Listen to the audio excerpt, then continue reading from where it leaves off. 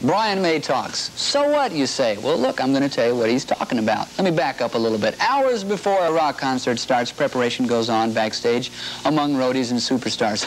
What a revelation. Well, MTV visited Queen's guitarist. His name is Brian May. We visited him backstage prior to one of those concerts and saw how he prepared for a show.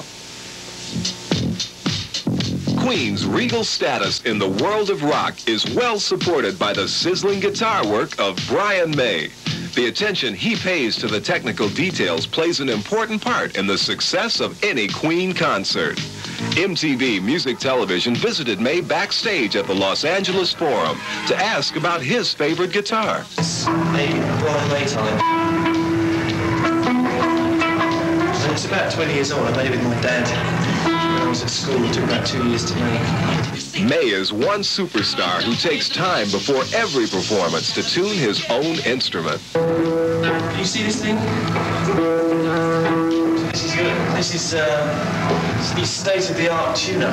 If the line stays straight, I'm in tune. If they go this way, I'm sharp. And if they go the other way, that means I'm flat, so I can tune just like that. See, someone else could do this really, but I prefer to do it myself because it gives me a feel of this one's going on and I know exactly what every string's going to do. Tuning up with Brian May. This is Tony Kilbert in Los Angeles for MTV Music Television. Trying to pick out which song that was. Tomorrow, we got...